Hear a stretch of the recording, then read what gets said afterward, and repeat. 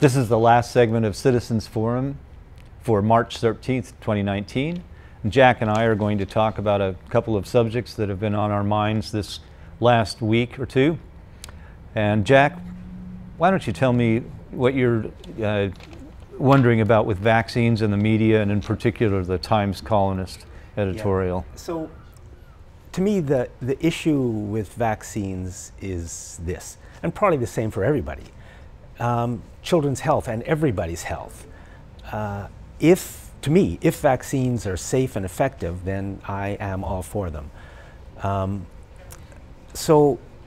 But I am concerned about the way the media is presenting the information. It's almost, I get the feeling like they're trying to stampede us into something. And what they seem to be shooting for is mandatory vaccination. So the Times Colonist ran an editorial. I don't want to pick on the Times Colonist because many others are worse, including Global and CFAX. But it says, just vaccinate the children. This was from a couple of weeks ago. And it says, parents who refuse to vaccinate their children are endangering other people's children. The Times Colonist, I don't think the Times Colonist, the owners of the Times Colonist, care about children's health for 1 second. Times Colonist is owned by a company called Glacier. Glacier is very tied into the oil industry, the natural gas industry, fracking, and the mining industry. These are toxic industries, and we've got to face that fact.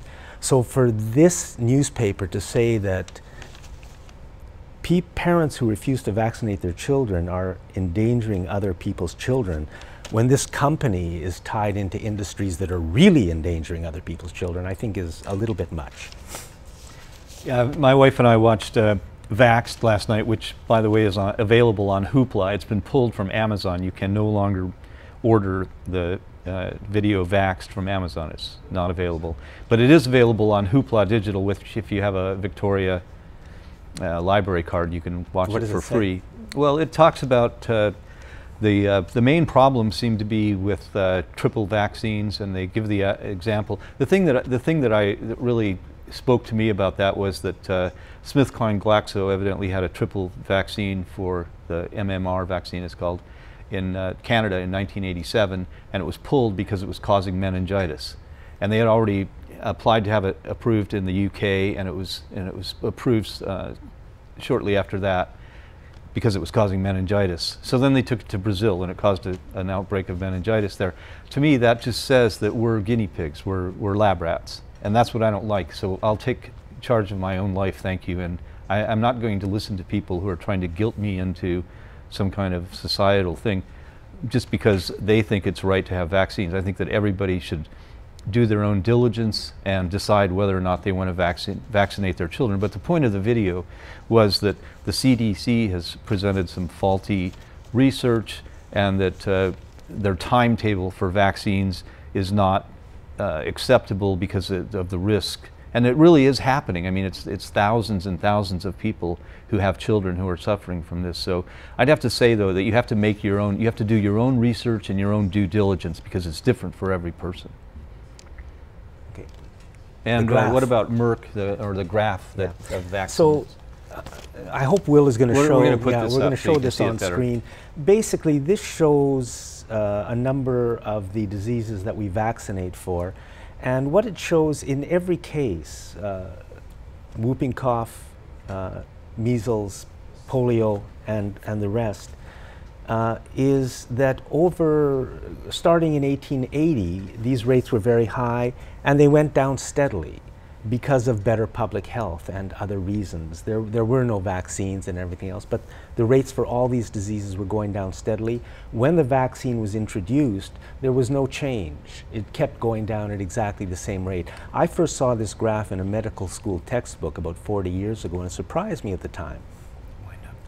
Because it showed that what I had been told about vaccines wasn't correct. We have to wrap it up. You want to say anything about any other topics, or just finish up with that? I'm sorry, I'll like just the finish CDC? in 30 seconds. Okay. Merck, the company that is the #1 maker of the MMR vaccine, is being sued by 2 of its own scientists. This case has been going on for 10 years. It's never in the media. They're sued because the scientists say they faked the results showing how effective it was. In order to sell to the US government, it had to be this effective. It wasn't, so they just faked the research to make it that effective. And that's what we're up against. Now, we have to be told this so we can make intelligent decisions. That's my concern about the media. Thank you. I ran across an article on the web. It's called Deep Adaptation, a map for navigating climate tragedy. It was published last year, July 27th, 2018, by Professor Jem Bendell, who's a teacher at the University of Cumbria in the UK. Now this paper is it's a meta study, so it gathers data from several studies, and I'd just like to read the abstract part. The purpose of this conceptual paper is to provide readers with an opportunity to reassess their work and life in the face of an inevitable near-term social collapse due to climate change. The approach of this paper is to analyze recent studies on climate change and its implication for our ecosystems, economies, and societies, as provided by academic journals and publications direct from research institutes. That synthesis leads to a conclusion that there will be near-term collapse in society with serious ramifications for the lives of readers.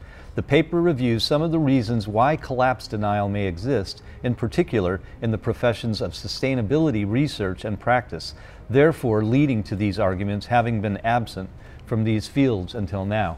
So I'll put the link so you can go to this professor's site and read this if you so. I find that it's not really very scary. It's just trying to be real with what's going on, and the solution is to become more of a community at the very local level, because that's where we're going to have to act. And it gets me to the point where I don't want to listen to any politicians anymore, because they're not talking about things like this. It's just totally in denial about what's going on. So how do you feel like that about that? Because I mean, we can't just keep talking about this stuff without doing anything, right? Yeah, to me it's just amazing to watch us do this to ourselves. You know, we're destroying the future and we can't seem to stop. I'm not sure why. I'm not sure either.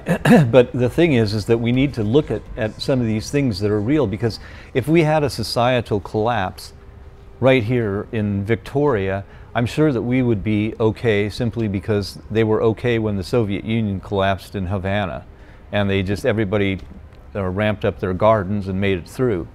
But I'm not so sure about other places. I mean, there are big cities where, I mean, what would you do? How can you have a Vancouver? Can you imagine Vancouver being a garden city? Yeah, I wish we were preparing for this.